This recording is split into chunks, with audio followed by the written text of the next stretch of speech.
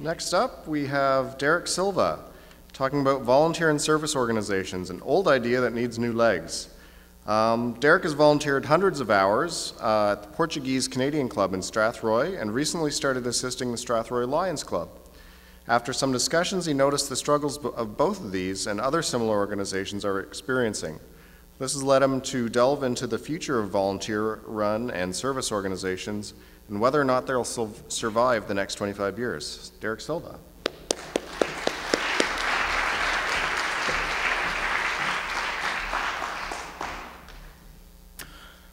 Hi, thanks for coming tonight. So I'm here to talk about the future of volunteer and service clubs or organizations like Rotary, Optimist, Lions, and also cultural places like the German Canadian Club, the Hellenic Club, and local Portuguese Canadian clubs. So many people I've spoken to over the last few weeks have wanted to know more about service clubs. Basic premise is that they are built around the idea of service. Service to the local community, like the Rotary Rink at the Covent Garden Market, and service also in foreign communities. Rotary's big goal is actually to help eradicate polio worldwide, though they also work on building up basic human needs worldwide like sanitation, health, and education.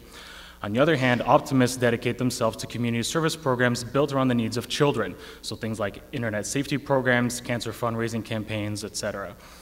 Lions are somewhere in between, promoting humanitarian needs in their own communities and also beyond. The Freemasons, which I'm sure everybody's heard of, are similar but different.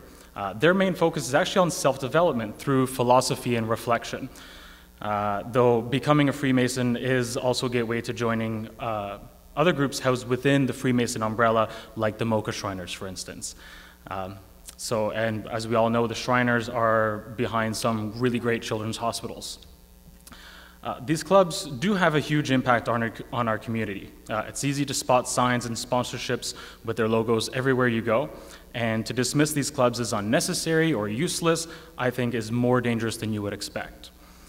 Cultural-based clubs are really about one thing: promoting the culture and keeping it alive in a country where lots of immigrants have moved to.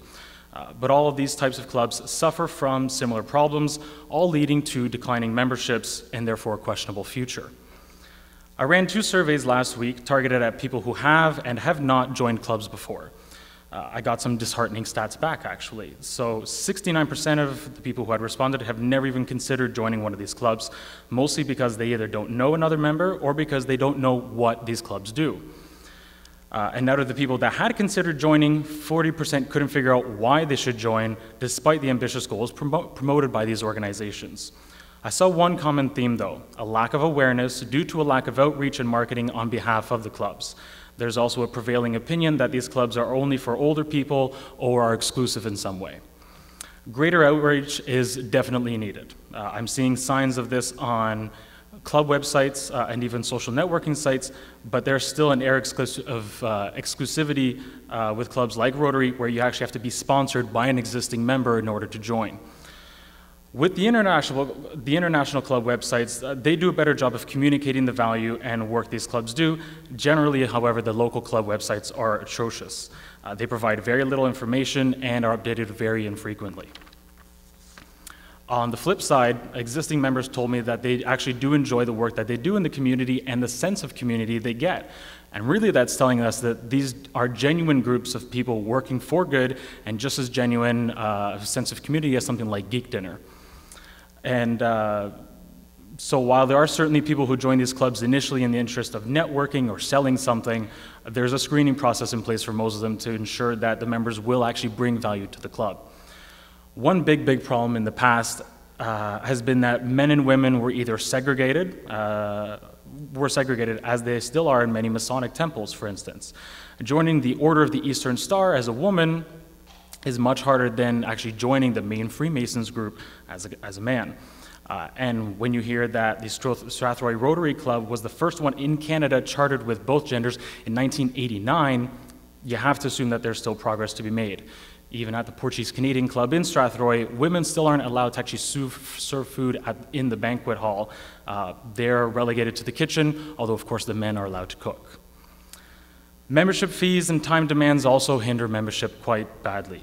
Fees typically range between $100 to $400 a year, plus all the meetings and the events that you need to go to. you're actually expected to attend. When 38% of the people I surveyed say it demanded too much time, and 13% say they weren't actually getting value for the money or time being spent, this is something that clearly needs to be addressed. Not everyone can commit to weekly lunch meetings.